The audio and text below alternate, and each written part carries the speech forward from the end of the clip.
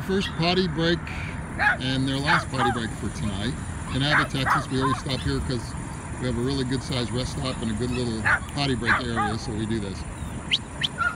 Hello guys, there's Mary and Nacho and Bridget. And then over here we have Genevieve, we have Gus, Foxy, and Daniel. Sorry, I think Daniel's doing a little something. And then here we have the Gizmo, Simba, Trooper, and here's Marcy. Marcy! There you go. And then the last group, Todd, Clancy, Janet, and Dean.